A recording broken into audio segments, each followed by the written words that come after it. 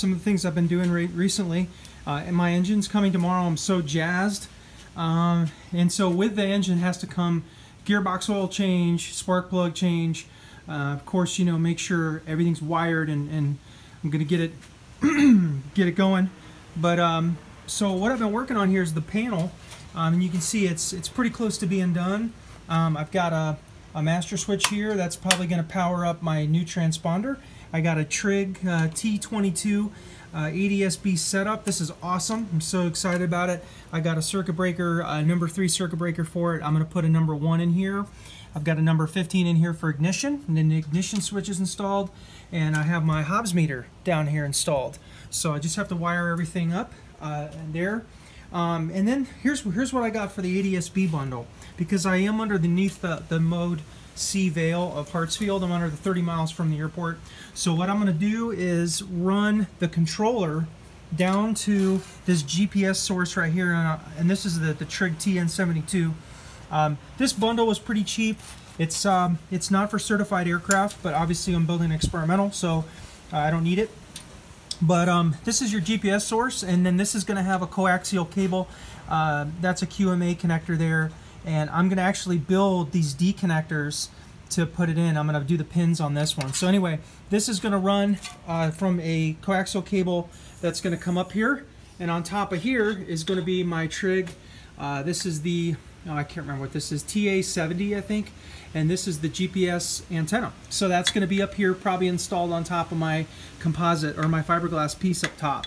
So that's up there, and then this this system is going to be run to that, and then here is going to have this cable connector is going to be actually connected to the transponder, and you can see it down there. I'm going to go ahead pretty soon, and I'm going to screw in the mounting tray to the bottom of the to the sheet metal here. And then I can remove it pretty easily. There's a clip in the back. In fact, if I come down here, you can see it. So this is just getting ready for my wiring. I'm going to run it through, but there's that clip in the back right there. Pretty easy to remove. And this has a coaxial cable. That's a TNC connector, and that one's going to go to a place probably right here behind the seat, and that's where the transponder antenna is going to be. So that's the setup right there as far as ADSB. So I'm glad I have it, because if I want to go north and do cross countries, I'm going to have to either go around Hartsfield Airspace or just transit the airspace, and I can transit the airspace at 5,000 feet when it's a low workload time. So anyway, as far as radios, this is what I got. I got a Yaesu, I can't remember what it is, Yaesu 550 or something like that. And this one is the AA battery version, so it'll last quite a bit. I put the clip on just temporarily here because I'll probably build a little mounting area here, and I'm going to probably have it like right up here or something. I'm thinking possibly about putting it on this side because it's easier for me when I'm flying with my right hand to work it. But anyway, I have that as my radio. Not sure exactly where I'm going to put it. This is connected in using an adapter that does come with it. Sorry, I'm not really looking at where I'm filming. But try not to be too wordy, but I want to show you the setup here. So I have this this adapter comes with the Yaesu, and that comes around here to the Sigtronics, and this is called the Transcom 2, and this is just a 2-place right here. This is really nice, this thing. First of all, it was pretty inexpensive. It got rated really well. It has the this just plugs right into to the Sigtronics, and then from here your headset. Now this is not my headset I'm going to use. This is just an old headset. I've got some Bose Quiet Comfort 25s coming that are going to be wired, and I'm going to use a U-Fly mic solution for that. It's much cheaper to do it that way. But anyway, this is your intercom. So it goes in here. I've got a push to talk. This is a Sigtronics push to talk that connects up here. So you can hear that, and that'll be installed and nice and tight when I do the final installation. But anyway, got a squelch volume control here. It's got an input for listening to your phone, music, and stuff like that. It's got an auxiliary out so you can record your audio, and then it's got the back seat things as well. So you can set up a push to talk in the back if you wanted to. If I do instructing in this thing, I'll definitely get one. And but that's the simple setup. This runs off of a 9-volt battery. Comes with it. This right here is like I said, 6 AA batteries, and I got the long life Duracells. And eventually what I might do is run like a cigarette lighter underneath here and have a little section for that. And I would plug this in, so this is running.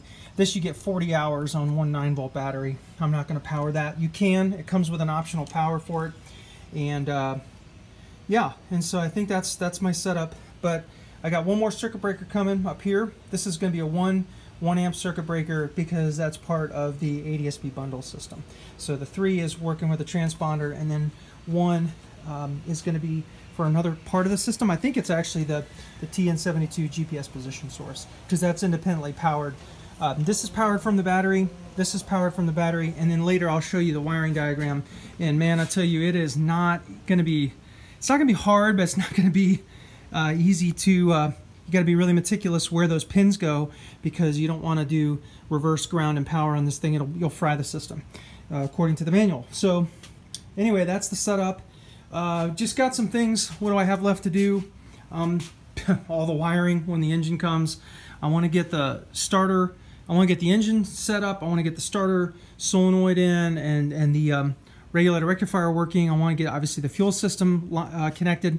And once that's done, I'll do all the wiring for the instruments, and then I'll probably wrap this thing in fabric. And then I'm kind of seeing the light at the end of the tunnel.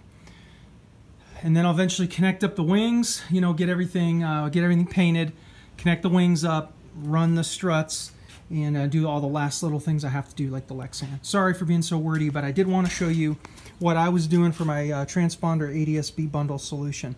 And Trig just seems like the way to go. I mean, it is just affordable, and it'll be I think a great thing to have. I'm not going to do any traffic or TIS or anything like that, or ADSB in or anything. I'm just, you know, not even GPS solution. I'm going to have my iPad for that.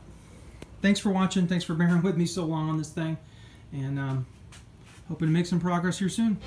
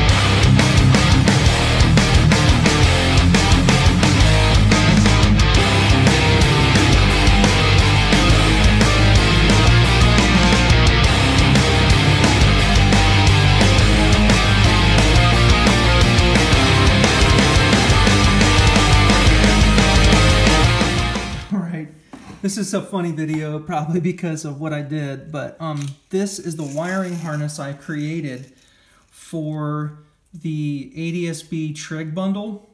So this right here, you can see, are the pins that I used to, this is the transponder, the TT22, and I didn't need all the pins because I'm not doing ADSB in, you know, and other things. There's things there for that, but this all came with the ADSB bundle. I labeled everything, but this is just so that if I were to get back in here, I'd be able to see it. I'm going to tie wrap these, but the gist is that this is going to go into the controller, and that's about 4 feet of wire I have in there, and that looks like it'll be plenty for what I need. And then that is going to also shoot off onto this third.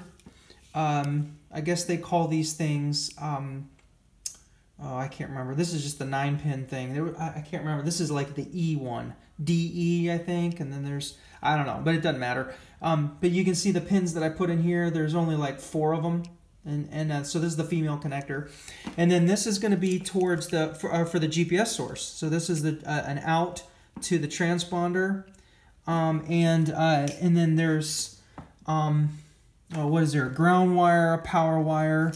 This is going to be independently powered through a 1 circuit breaker, 1 amp circuit breaker there.